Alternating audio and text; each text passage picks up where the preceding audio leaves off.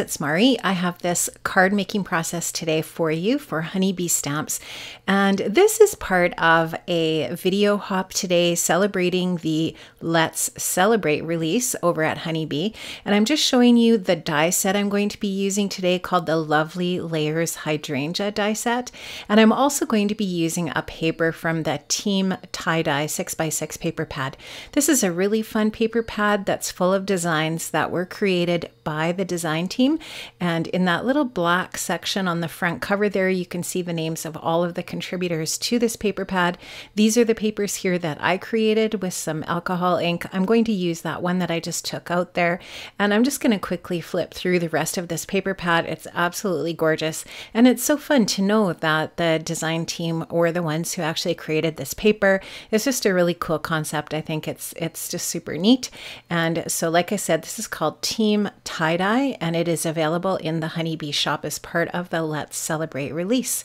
So I'm just going to finish flipping through. There's actually 2 sheets of each one of those different designs. Gorgeous, gorgeous papers and beautiful for your backgrounds on your cards. Really inspired by the colors in this paper, and so this was the inspiration for choosing the inks that I'm going to be using for my project. Now this is the Palm Blender from Honeybee Stamps. It's a really great blending tool for creating a large area of ink blending. I have some Bristol Smooth cardstock here on my table, and I'm going to blend on a couple of different inks onto this paper. I'm going to start off here with a Pinkfresh Studio ink called Soft Lilac, and I just thought this was really pretty as a base color. Now of course you could use colored cardstock, but I just went into my ink stash and matched up the colors of ink to my background paper, and I didn't have a color of cardstock that matched as well as this ink, so that's why I did my ink blending. So I'm going to blend the ink, which together could be blink. I'm going to blend the ink onto this really nice smooth cardstock until I'm happy with the blend, and then I will die cut my hydrangea dies out of that paper. So those lovely layer hydrangea dies are going to create this beautiful layered floral piece for my card front. So you're just seeing me here blending on, just going to grab more of that ink and blend on until I have just a really nice smooth blend. And what I love about this blending brush, like I said earlier, is it blends out really fast because there are so many bristles and it's so large, and it's really easy to hold in your hand as well. So it really makes ink blending super simple, and the Bristol Smooth cardstock is a really nice paper to work with when you are doing some blending on a large area like this. It just really makes it go nice, nice and smooth, a really nice pretty blend. So once I'm happy with how that's going to look, it doesn't have to be super solid because I am going to do a darker color on top. So I'm going to go ahead and die cut all of those pieces out of the ink blended cardstock. I'm not going to show you all of it because it's just the same thing over and over. So I cut out all of my different hydrangea pieces from the dies, and I also cut coordinating pieces of vellum because I want to add layers of vellum in between all of my different layers of florals here. I just thought it would add a really nice delicate bit of extra texture. Now the leaves for my florals, I'm going to color up with Salvaged Patina. Oh my gosh, new favorite distress color. I absolutely love it. It's gorgeous, and it matches the blue alcohol ink that I used for my Team Tie-Dye paper perfectly. So between the Salvaged Patina and the Soft Lilac, perfect colors that go with my background. So I'm just using a Ranger blending tool. This is one of the dome blending tools, and I just didn't want to, I had already started this blending tool here with Salvaged Patina for another project, so I just reached for it. It blends really nicely onto this cardstock, and I didn't want to have to clean my palm blender at this point in time, so I just grabbed this one and it works well too. And I'm just going to go ahead and get that all blended out and die cut out my leaves. Of course, the leaf die is also included in the Lovely Layers Hydrangea die set. So now I'm going to take my tiniest Honeybee blending brush. I love this little blending brush from Honeybee because it's so great for little detail areas. Now I'm taking a darker ink from Pinkfresh. This one's called Candy Violet, and it just layers so nicely over top of the soft lilac and creates a little bit of a darker kind of depth, and it just creates a little bit more interest with the florals. You can see how it matches perfectly with my background paper, and then you can just see how nice that's going to pop behind my vellum. So really love that, and I'm going to go ahead and apply that and blend that onto each one of my different layers of my Lovely Layers hydrangea dies. So you can just see, I'm going to show you blending. I think I show you blending this entire layer here, but I'm not going to show you every layer because it's just repeating the same blending over and over again. And I do blend out a little bit toward the edges of the petals as well, just because I just wanted them to show below underneath that vellum.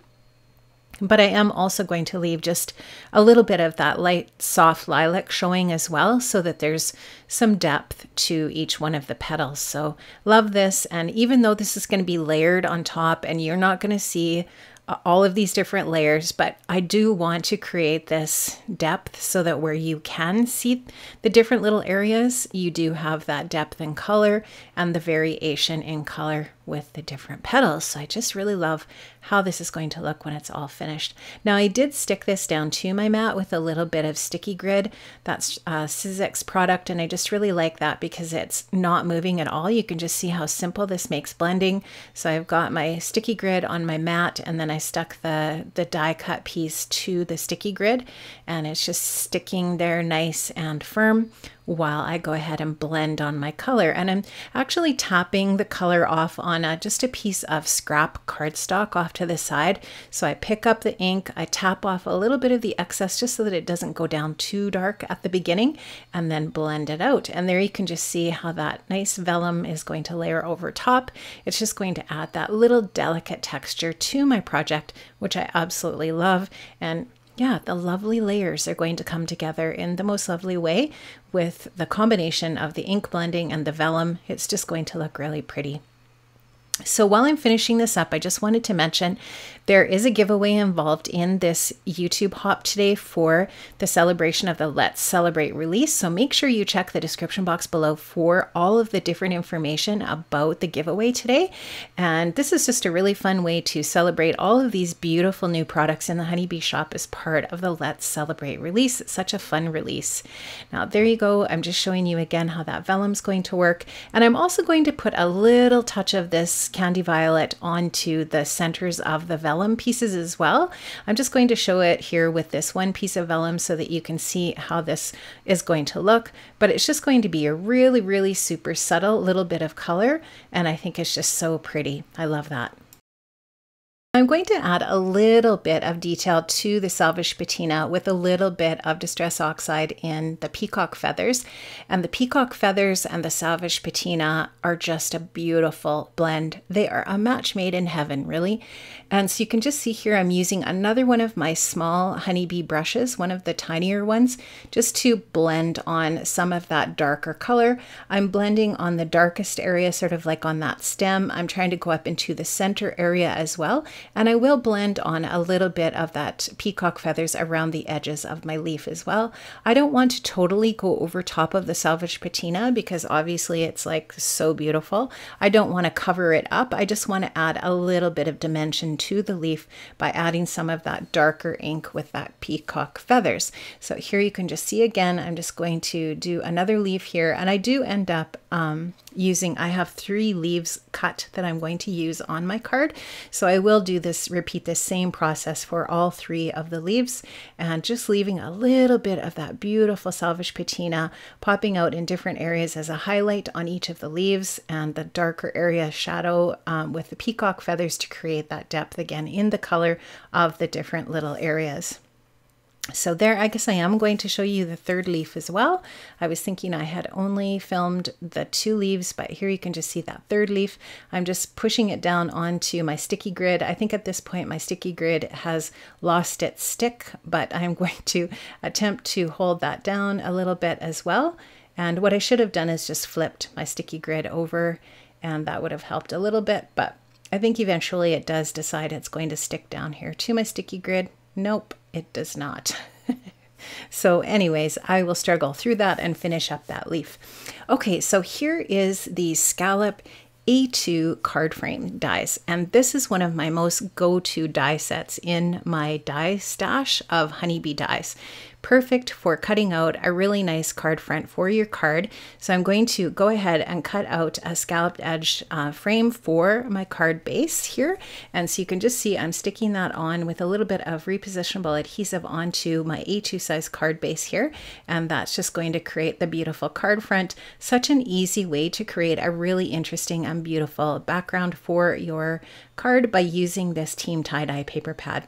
Now here you can just see I've put a little bit of the Honeybee liquid adhesive onto the centers of that blended area of the die cut, the ink blended area, and I'm just in the centers adding that adhesive. I'm layering the vellum on top.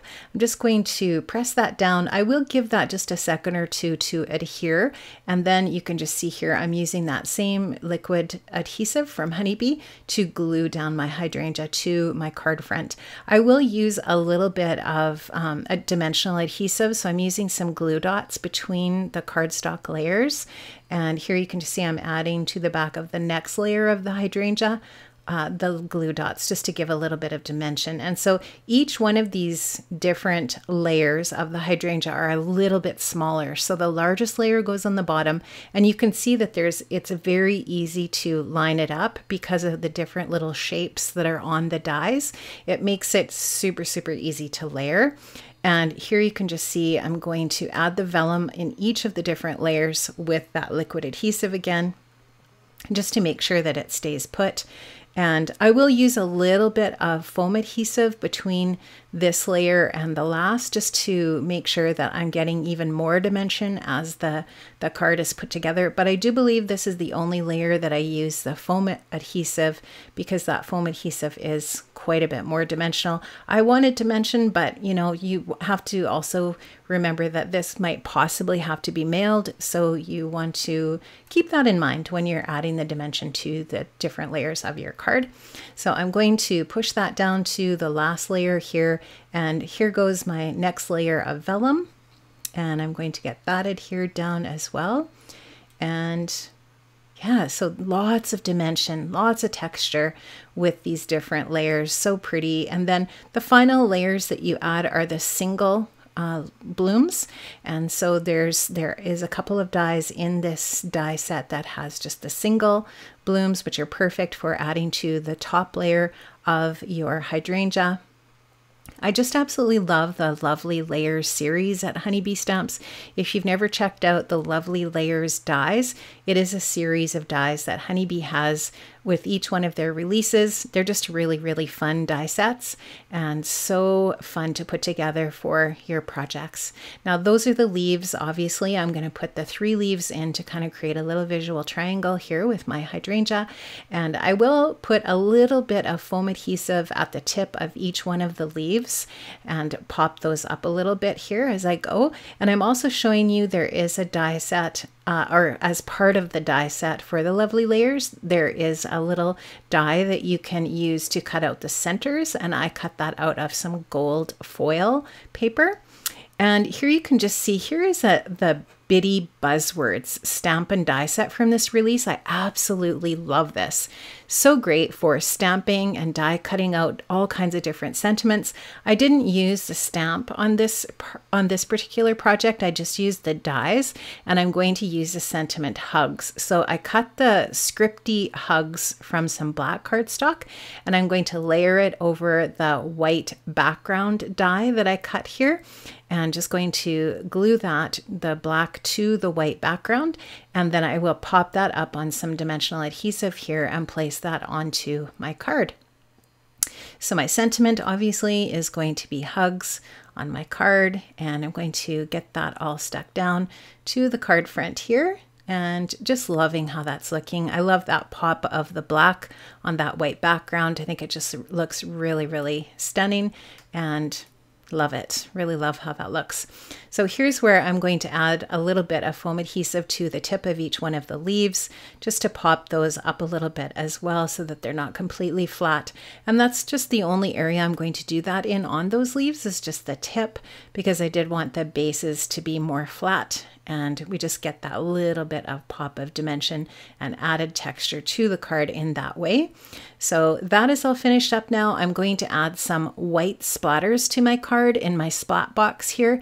I just love how that finishes it off. It just like brings everything together. It just adds that little bit of extra texture to the card. This is some Dina Wakley gloss spray, and it dries really nice and dimensional, and I love how that looks. I hope you enjoyed my card project today. Make sure you check the description box below for the next person to hop over to in the hop. And I had so much fun creating this card for you today. Have an amazing day, everybody. Stay safe, stay well, and I'll see you another time here on Honeybee Stamps. Bye.